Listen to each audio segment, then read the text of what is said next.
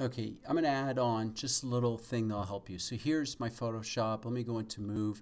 I'm going to show you that you can arrange these layers. Okay, so I'm going to kind of ruin this beautiful image we've made just so you'll understand the concept. Here are our different layers. Okay, I'm going to take, and all I'm doing right now is showing you, you can stack these in any layers you want.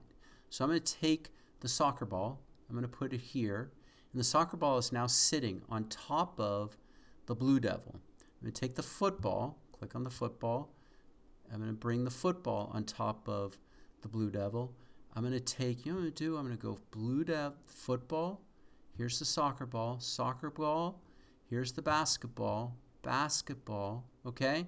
So what we know is the furthest back layer is this Blue Devil, then is the soccer ball, then is the basketball, then is the football. Okay, we'll ignore the text.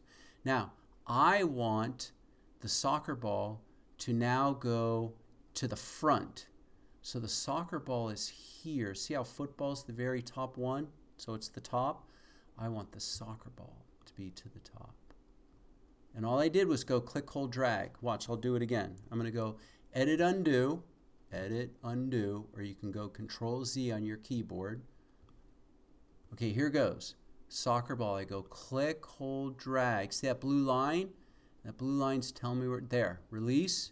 Now it's the highest. What if I want the devil to be the highest? I click on the devil, I go click, hold, drag here in the layers, I release, now it's the highest.